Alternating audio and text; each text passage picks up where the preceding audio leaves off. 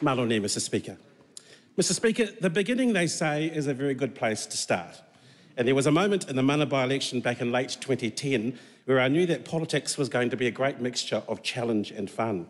My National Party opponent was the Honourable Hekia Parata, and can I acknowledge her and the late Sir Widdegardner.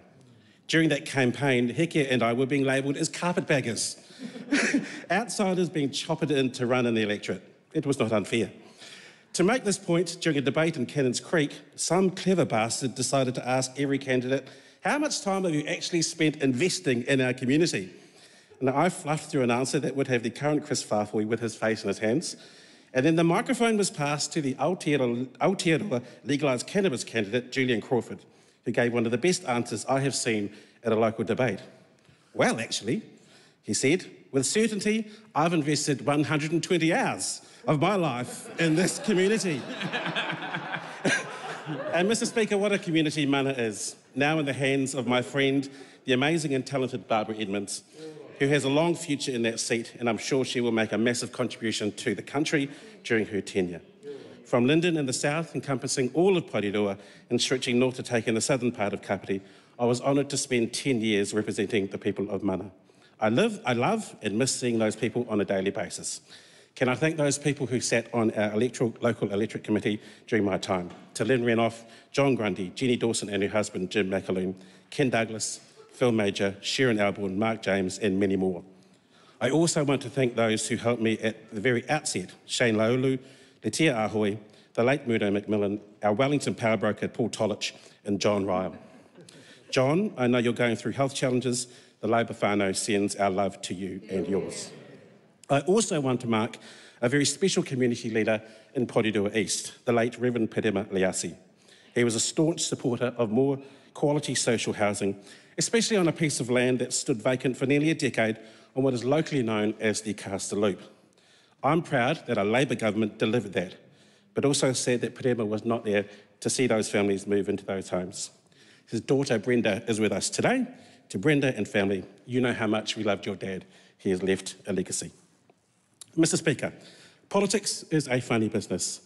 I never thought, when I first walked onto this precinct as a junior journalist, running errands for Duncan Garner and Mark Sainsbury, that I'd be an MP, let alone sit around the cabinet table. So I want to acknowledge Phil Goff, our former leader, who hired me in his media team. I also served a short stint as his chief press secretary. When preparing for a media interview, Phil, without fail, would ask, yeah, now what I really need is everything on that topic. On one occasion, the Herald on Sunday wanted to do a colour piece on Phil. True to form, the words came, yeah, now what I need is everything on, and I cheekily fired back, Phil Goff. There was a moment of silence, some awkwardness, and as anyone who knows Phil, raucous laughter. I survived that. Who knows what would have happened if I hadn't. Some of my friends from that office are still around, the PM's Chief of Staff, Raj Nana, Richard Tro, our pollster David Talbot, and Philippa Bell, just to name a few. And I can't not thank my friend Gordon John Thompson. Before the meeting, when Phil and Annette sounded me out about running for Parliament, I asked GJ what the meeting was about. With a shrewd grin, he told me, I don't know, but whatever they ask, say no. Also to John Harvey, I haven't seen you in a while, Harv, but I think of you lots. Thanks for supporting me. That brings me to John's old boss and co-conspirator, the Honourable Dame Annette King. Annette's role in keeping this party needs recognition. In opposition, there was no better camp mother than Annette King. She would dish out political, financial, relationship, career and dental advice to those who did and did not seek it. I spent many occasions receiving wisdom from her as she read OIAs, wrote written questions, prepared oral questions and played Candy Crush all at the same time. Annette and Ray, thank you. You've given my family so much love. On behalf of May and I and the boys, we love you. Friends away from politics also need to be thanked for letting me know when my head needed to be removed from my backside after spending too much time around this place. My mates Ricky Winter, Vincent Forlini and Joseph Tulia and their wonderful partners are in the gallery today. Thanks, lads, and to all the boys from Christchurch. Go the Crusaders. We are rally for life. To Alicia, I can say that now. To Alicia McNeil, Andrew and Jenny Fraser, Also our old St Austell close neighbours, Adam, Nadia, Mitch, Phil, Tino and the crew, thanks for keeping an eye on May and the boys, especially when Theo was young and not well. Misha and Dixon, thanks for your friendship in Greytown. And in Titahi Bay, the Dawsons, Glen Timahoe, the crew at the RSA, the bowling club, the surf club, which all have bars, and Kerry Delaney all need thanking. Mr Speaker, politics is hard and it's not the easiest place to make friends. But by osmosis, that does happen. Some special mentions need to be made. First, to my mate, Clayton Cosgrove. You're as loyal as the day is long. You don't suffer fools, and we've passed judgment together on a number of them. As whip, I could never find you when you were on house roster. So it's wonderful to see you in the house today. I apologise for spreading that rumour that you were going into business with a certain former colleague of ours, but Woodsy put me up to it. To Grant Robertson, I struggle to put into words how much I've appreciated your wealth of wisdom, compassion, intelligence and judgment. I will miss having you in my life on a regular basis. You are our Cullen. To my office neighbour for the last few years, Damien O'Connor, thanks for your direct and friendly wisdom and advice. Same to you, Stu. Love to you and Sarah. And to the Right Reverend, the Honourable Dr David Clark, you've been a great and true friend. To Andrew Little, you rebuilt our caucus after 2014. It was not in a good way, and history needs to know that while that rebuild may not have shown in the polls, you need credit for getting the party to where it needed to be. To other friends who went through those tough times, to Carmel, Chippy, Penny, Kelvin, Jenny Parker, yourself, Mr Speaker, and others, go well. McAnulty, it's good to see you in the ministry. To my mate to my right, Megan, I will miss our chat times. You have kept me sane and grounded in this weird and wonderful place. I will not miss your constant jibes and willingness to tell anyone that I am the only Pacific Islander alive that is allergic to seafood.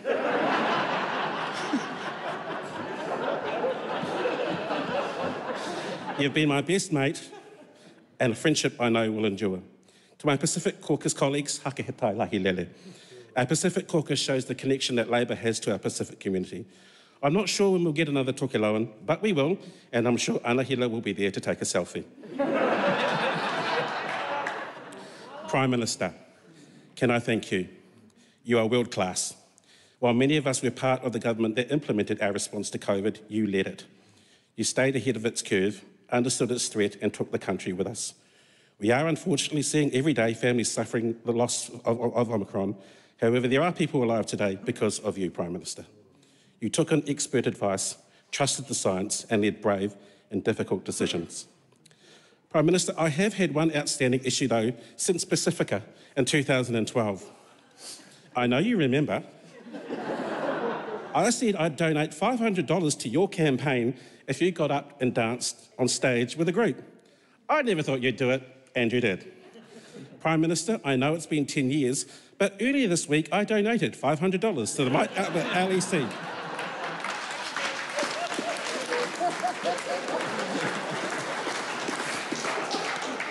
That's the receipt. I thought about adjusting it for inflation, but...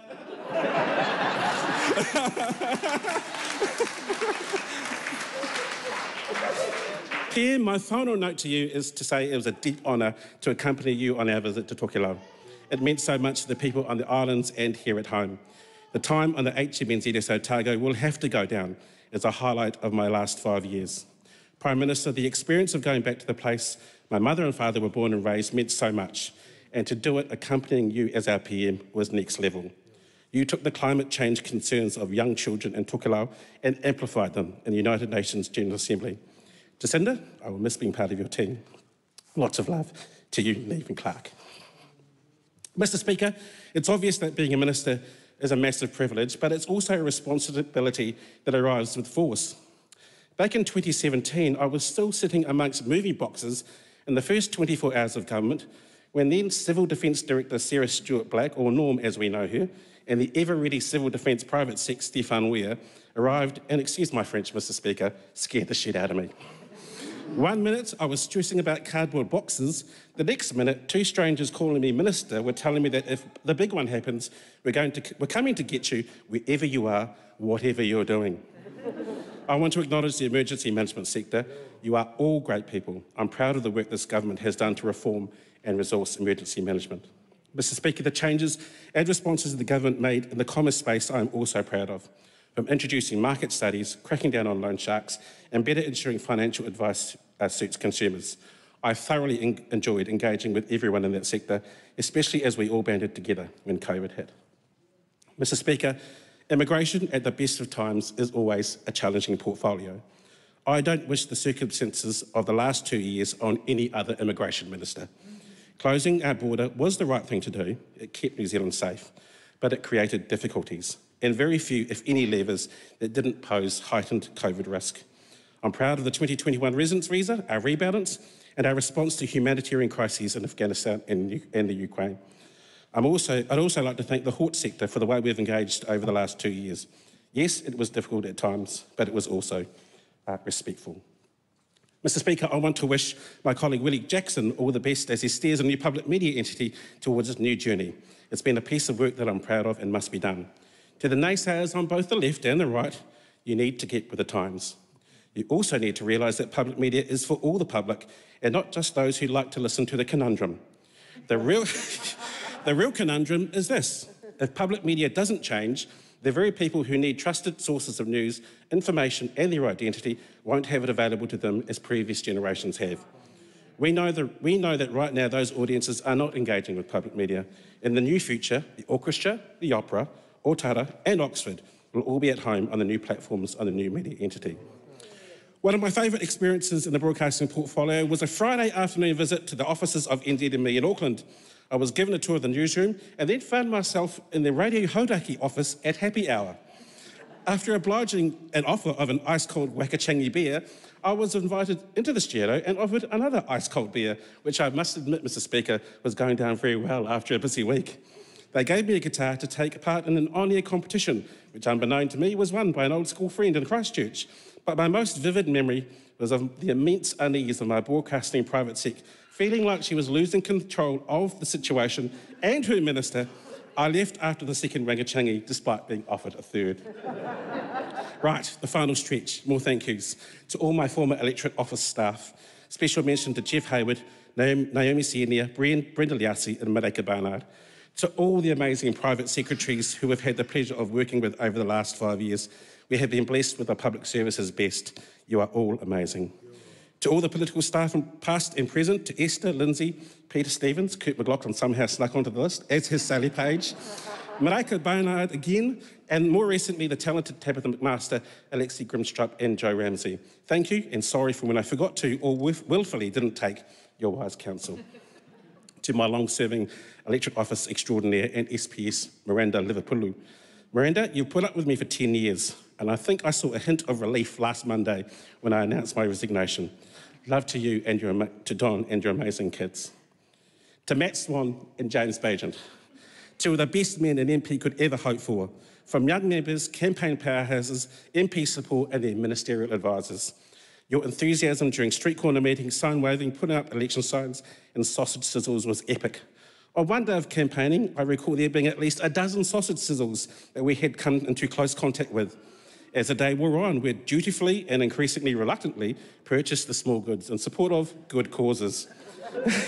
Early that evening, we thought we were done until we pulled up to Pack and Save Porirua and right in front of our car park was sausage symbol number 13. What happened next was pure campaign farce as I looked back at them and said, which one of you bastards is eating this sausage? Matt, you're a great EA, and James, the last 3 years having you as my ministerial advisor has been one of the pleasures of being a minister. To my family, to my siblings Lance, Jason and Maria and your amazing families, your children Charlie, Jess, your partner Denzel and your beautiful daughter, my grandniece Lauren, you've always been there to support me. Thank you. To Mum, I love you. My mum is a habitual watcher of Parliament TV. If I was absent from the house during question time, it would be not uncommon to get a text from Mum, where are you? And if I got told off by the speaker, Mum might message, what did you say? Sorry, Mum. We lost Dad in 2013. We miss him every day. It would have been great to lean on him for advice, especially in the last 5 years. To my hopefully soon-to-be in-laws, Chris and Christine, Emma, George, Sam, Maggie, thank you so much for loving and supporting us. George and Emma, you're a wonderful uncle and auntie. And Chris and Christine, you're a wonderful nanny and tramps to the boys. Your home in Pahongana has been an awesome place to get away from politics and we look forward to spending more time on the farm. To George, Fred and Theo, 3 young men I love so much. I hope the excitement of being around me doesn't rub off too quickly. I don't hold out much hope. I'm so proud of you. George, you're an amazing young man. George wrote me a note the day after the 2017 election. It said, "Hard luck, Dad, you still have the specials." George was right. The specials came through. Thank you, George. Fred, I love you so much. You were the first person to text when the PM announced my leaving politics. You said, "Congratulations, Dad, love you." Fred, your dad was so nervous at that moment. But you cut through all of that. You reinforced that I'd made the right decision. Thank you. To Theo, happy birthday for yesterday.